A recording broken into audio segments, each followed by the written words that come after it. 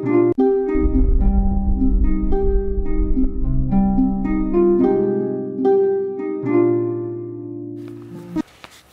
kukaribishe tena katika sehemu hii ya pili ya Morning Trumpet baada ya Sofia Kiumanga kusomea taarifa ya habari, na sasa tuko pamoja naye hapa kwa ajili ya mapitio ya magazeti. Sofia, habari asubuhi. Uko sawa? Nashukuru Mungu. Leo siku gani? Furahi day. Unafurahi sio? Tutapita kidogo katika mapitio ya magazeti, lakini nikwambie kwamba leo umesikia sakata la mtoto kupoteza maisha kwa sababu ya kupigwa na mwalimu shuleni. Na mwalimu. Alimpiga ni mwalimu mkuu au mwalimu? Mwalimu wa nidhamu. Mwalimu wa nidhamu. Na tunaambiwa mwalimu mkuu, afisa elimu wa kata amesimamishwa kazi. Mwalimu mkuu msaidizi na huyo nafikiri amesimamishwa kazi. Sasa kupisha uchunguzi, lakini kupisha uchunguzi. Sasa leo tutazungumzia hiyo ishu kwa ujumla wake, masuala ya viboko, sheria ya viboko shuleni. Na ifahamike kwamba kimsingi waziri wa elimu amepewa dhamana ya kutunga kanuni ambazo zitakidhi mambo mbalimbali katika sekta ya elimu. Yani baada ya kuwa kuna sheria inaompa hayo mamlaka. Kwa hivyo swala la sheria viboko pia ni miongoni mwa mambo ambayo alitolewa mwongozo kwamba namna gani mtoto aadhibiwe anapokuwa shuleni. Sasa leo tutakuwa na mwanasheria, lakini pia tutakuwa na mwalimu. Ndio. Tutapata experience ya kisheria, lakini pia tutapata experience ya mwalimu mwenyewe kwenye ground kwamba sheria hiyo inatekelezeka kiasi gani. Kwa sababu ukisoma vizuri nakwambia ni lazima kuwe na kosa la utovu wa nidhamu, kosa kubwa la utovu wa nidhamu. Tuna categorize vipi hayo makosa? Sasa nani anapima kwamba hili ni kubwa, hili ni dogo? Sawa? Na anayetakiwa kutoa adhabu ni mwalimu mkuu peke yake. Kwamba apewe adhabu gani huyo? Yeye yani kama ni viboko. Yani kama ni viboko ya adhabu anatoa mwalimu mkuu, au yeye ndiye amwambie mwalimu mwingine akasimu hayo madaraka ya kuchapa viboko. Sasa shule zetu zilivyokaa hivi namna hii, utekelezaji wa adhabu vipi? Yani nacheka kama mazuri. Na kwaje walimu wanakuwa na hasira kiwango hicho? Tutazungumza na kupata uzoefu hayo baadaye kidogo katika mada yetu. Sasa lakini sasa tunaenda kidogo katika mapitio ya magazeti kuangazia mambo gani ambayo yamepewa uzito. Sawa. Mimi ninalo gazeti la Mwananchi, na ninalo gazeti la Uhuru, na pia ninalo gazeti la Tanzania Daima. Mimi na gazeti Habari Leo, na gazeti Mtanzania Nipashe, na katika michezo na gazeti Bingwa. Gazeti Habari Leo, asante. Katika ukurasa wake wa juu unasema Magufuli amaliza sakata la makontena ya Makonda. Ukurasa wa 7 una habari hiyo, na katika habari picha akionekana Rais John Magufuli akizungumza na madiwani, viongozi mbalimbali pamoja na watumishi wa halmashauri ya wilaya ya Chato katika mkutano uliofanyika katika ukumbi wa halmashauri ya wilaya ya Chato mkoani Geita jana. Na daktari bingwa kuchunguza mwanafunzi aliyeuawa Bukoba, ndio hiyo tulichokuwa tunakizungumzia hapo Faraja awali. Habari hii kwa kina iko katika ukurasa wa 2. Wanasema uchunguzi wa kwanza familia ya marehemu mtoto haikukubali. Likataa hayo majibu.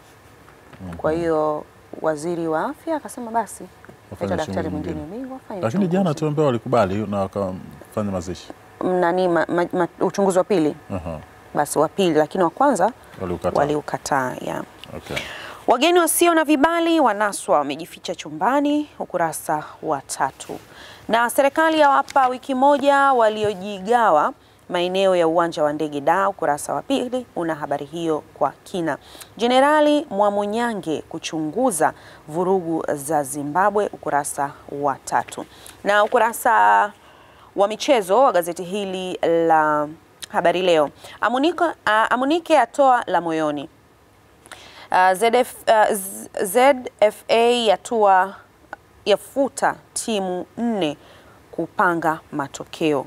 Ukurasa wa 31. Na Kamilion ndani ya Dodoma, kamati ya ZFF yakamilisha kazi. Ukurasa wa 30. Na muonekano wa gazeti la Habari Leo uko hivyo, na kurasa wake au wa michezo hivyo ndivyo likionekana.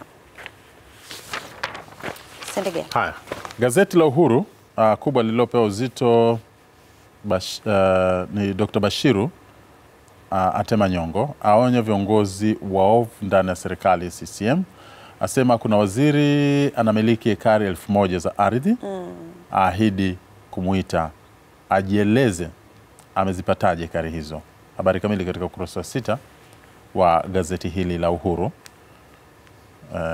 Na katika picha pia anaonekana Rais wa Jamhuri ya Muungano wa Tanzania Dr. John Magufuli akizungumza na madiwani. Pia imejitokeza katika gazeti hilo ambalo umemaliza kuzungumza, lakini ni story kuhusiana na makontena ya daiwa. Anasema JPM anasema makontena yalipiwe kodi ni yale aliyoagiza Makonda. Habari hii kwa kina katika ukurasa wa kwanza, ikiendelea katika ukurasa wa 6 wa gazeti la Uhuru. Mbinu mpya za wahamiaji haramu zilivyodhibitiwa, ni habari pia katika ukurasa wa 7, utaipata kwa kina. Na katika ukurasa wa michezo, wadau watofautiana, nyota kutemwa Stars. Habari hii kwa kina katika ukurasa huo mwisho. Na Yanga yajivunia kikosi, ndio hivyo.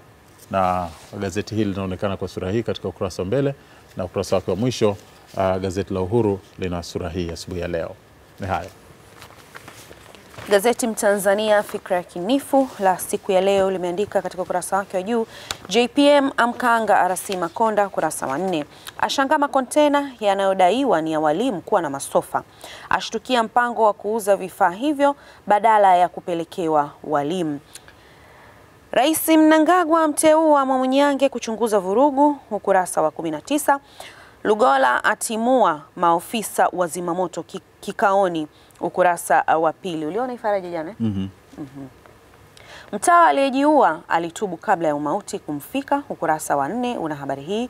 Katibu mkuu CCM awashukia mawaziri kwa zaidi, habari hii kwa katika ukurasa wa 5 wa gazeti hili la Mtanzania. Ukurasa wa mwisho, ukurasa wa michezo wa gazeti la Mtanzania anasema wadau watofautiana, timua Taifa Stars. Zahera anasema subirini mtatuelewa ligi kuu, na Obama Young ampigia debe Wizkid, ukurasa wa 21. Gazeti la Mtanzania muonekano wake katika sura yake ya mbele iko hivyo, na ukurasa wa michezo ndivyo likionekana. Haya, Mwananchi nao wamekuja na habari hiyo kubwa iliyopewa uzito. Magufuli amshushia nyundo Makonda, aagiza makontena yake yalipiwe ushuru, ahoji walimu kununuliwa masofa, aonya viongozi kuwatumia watumishi kwa maslahi binafsi. Ndio kauli zilizonukuliwa katika hotuba yake. Shilingi bilioni 1.2 kiasi cha kodi ya serikali anayodaiwa Makonda kwa ajili ya makontena 20 yanayoshikiliwa katika bandari ya Dar es Salaam. Haya, nilikuwa najaribu kufikiria hii kiwango cha fedha cha kodi kama kikubwa, manake ni bilioni 1.3, sio? Mzigo ulioko ndani unakuwa na thamani kubwa. Ndiyo. Dr. Bashiru kumbana waziri anayemiliki ekari 1000 Morogoro. Habari kamili katika ukurasa wa 2 utaipata kwa kina. Na Lowassa anasema deni la shilingi milioni 600 limemkimbiza kalanga. Habari kamili katika ukurasa wa 8 wa gazeti hili. Lugola awafukuza makamanda mkutanoni, kisa neno uokoaji. Tukio la pili la waziri huyu kuwafukuza maafisa katika mkutano. Sasa wakati akifanya mkutano na kikosi cha jeshi la zimamoto na uokoaji, wakati wa utambulisho, kilichotokea ni kwamba kila aliyejitambulisha alitakiwa kusema anafanya kazi jeshi la zimamoto na uokoaji. Sasa wote waliosema jeshi la zimamoto akaambia basi nyinyi sio wa jeshi hili, tokeni kwenye kikao. Akiwahusu. Haya, familia yakubali kumzika mwanafunzi, waziri aagiza uchunguzi mpya. Habari hii kwa kina katika ukurasa wa 3 wa gazeti hili la Mwananchi. Ni hayo. Na Happy atamba kumrejesha Msigo CCM. Habari kamili katika ukurasa wa 5. Mkuu wa mkoa wa Iringa huyo Ali Happy anasema Msigo atarudi tu Chama cha Mapinduzi. Ubingwa Yanga, huu ni ukurasa wa mwisho sasa unaoandika habari za kimichezo katika gazeti la Mwananchi. Ubingwa Yanga Sports Club ligi kuu upo hapa Yameelezwa haya kwa kina katika ukurasa mwisho gazeti hili la Mwananchi, na wadau wanasema kwamba TFF iachie TAKUKURU kwa mchunguzi. Habari kamili katika ukurasa mwisho wa gazeti la Mwananchi, linaloonekana katika sura hii katika ukurasa wa mwisho, na gazeti hili lina sura hii katika ukurasa wa mbele asubuhi ya leo. Hili ni gazeti la Mwananchi asubuhi. Gazeti Nipashe katika ukurasa wake juu ameandika JPM amgeuzia kibao Makonda makontena, asema mwenye dhamana ya kupokea misaada yenye msamaha ni waziri wa fedha pekee. Habari hii kwa kina iko katika ukurasa wa pili, na katika habari picha wakionekana yeye waziri wa fedha, mkuu wa mkoa Makonda pamoja na Rais Magufuli. Dr. Bashiru amtuhumu waziri kujimilikisha ardhi kubwa, ukurasa wa pili. Harufu ufisadi fidia kipao, ukurasa wa 3. Na askofu kortini tuhuma wizi mahindi ya watoto yatima, ukurasa wa 3. Jafo anasema tutaifanya Dodoma jiji bora Afrika, ukurasa wa 13. Na ukurasa wa michezo wa gazeti la Nipashe, serikali yajipanga kuinusuru Stars, ni baada ya nyota wa Simba kutemwa na kuleta sintofahamu. Mariano arejea kivingine Madrid, ukurasa wa 30. Yanga yahamishia nguvu ligi kuu. Dondoo za habari za michezo hizo katika gazeti la Nipashe. Muonekano wa gazeti la Nipashe la siku ya leo iko hivi, na ukurasa wake wa michezo huo ndio muonekano wake. Habari ya makontena inaendelea kuchukua nafasi katika magazeti karibu yote tulionayo, ila kila gazeti limekuja na staili yake. Tanzania Daima, sauti ya watu, wanasema Magufuli amnyuka Makonda, amtaka alipe kodi makontena yake. Habari kamili katika ukurasa wa 4. Na waziri anamiliki ekari 1000 za ardhi Morogoro. Habari kamili katika ukurasa wa 5. Ni habari pia imejitokeza katika magazeti mengi, ikipewa uzito wa pili katika gazeti hili la Tanzania Daima, sauti ya watu. Lowassa amvua nguo katika funga na fungua semi, amvua nguo Kalanga, afichua kilichomtoa Chadema kukimbilia CCM. Habari hii kwa kina katika ukurasa wa 5 utaipata. Seth hajaonana na mkewe kwa miezi 6. Habari hii kwa kina katika ukurasa wa 6. Na Mwamnyange kuchunguza vurugu za Zimbabwe, ni miongoni mwa maafisa walioteuliwa katika tume ya uchunguzi wa ghasia zilizotokea Zimbabwe na kusababisha vifo vya watu 6 katika uchaguzi uliomweka madarakani Emmerson Mnangagwa.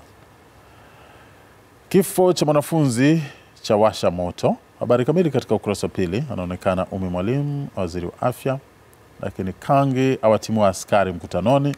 Habari hii kwa kina katika ukurasa wa 5 utaipata kwa kina. Naam, katika ukurasa wa mwisho unaandika habari za kimichezo. Feitoto afunguka kutemwa Taifa Stars, na CAF yataja waamuzi Uganda dhidi ya Taifa Stars, na JPM ni mgeni rasmi tamasha la urithi, na Yanga wanasema hasira zetu sasa ziko ligi kuu. Haya ni hayo katika ukurasa wa mwisho. Gazeti linaonekana kwa sura hii, likionekana pia kwa sura hii katika ukurasa wake mbele. Naam, na nikamilisha mapitio ya magazeti kwa gazeti Bingwa likiwa ni gazeti la michezo hili. Naandika Yanga SC mwendo mdundo, wachezaji waruhusiwa kujivinjari na wapenzi wao, waapa kuendeleza mauaji ligi kuu bara, ukurasa wa pili. Na katika habari picha ikionekana baadhi ya wachezaji wakiwa na familia zao. Mbelgiji alia kusalitiwa Simba SC, atangaza kudili na mmoja baada ya mwingine. Azam Kamiligado kuiliza Mwadui FC, ukurasa wa pili. Na Modric mwana soka bora Ulaya, ukurasa wa 24 una habari hiyo. Watajibeba Juve ya Ronaldo dhidi ya Man United. Salah Man dhidi ya Mbappe, Neymar, ukurasa wa 23 una habari hiyo kwa kina. Ibrahimovic amzaba mtu kibao Marekani, ukurasa wa 23. Na kigogo Lyon afichua uamuzi wa Chelsea kwa Fekir, ukurasa wa 23. Rakitic ataka mshahara kueleweka, ukurasa wa 23. Na Lo asema tulizingua kombe la dunia, ukurasa wa 23 pia.